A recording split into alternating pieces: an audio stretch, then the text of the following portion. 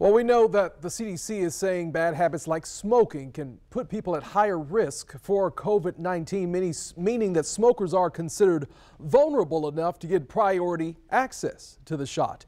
Our Brianna Ray Turner is joining us live with more on that. Brianna. Yeah, good evening. Now, doctors are saying the wait for the vaccine can be frustrating, but people with health conditions should go first.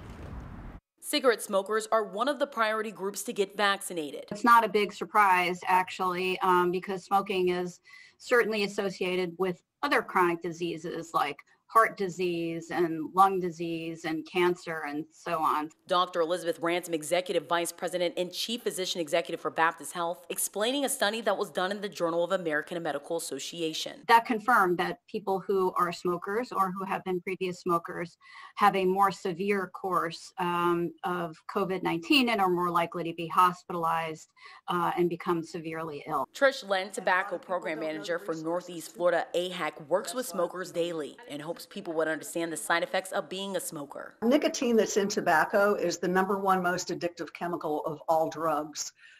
So we don't want to separate people saying, well, you have a choice of smoking or not smoking. Len says smoking is hard to quit, which is why Northeast Florida AHEC provides virtual classes to put an end to smoking habits. We have a Tools to Quit program, and it's a curriculum to help people set a plan to quit and to quit successfully. And by attending the class, they can receive 4 weeks of nicotine patches, gum, and lozenge to help them. Dr. Chirag Patel, Assistant Chief Medical Officer at UF Health Jacksonville, says while these individuals may be higher up on the priority list than the general public, they are at a higher risk for more serious infection. Just like we wouldn't want to discount any other medical condition, I would just advise caution before people rush to judgment that a smoker is being given priority.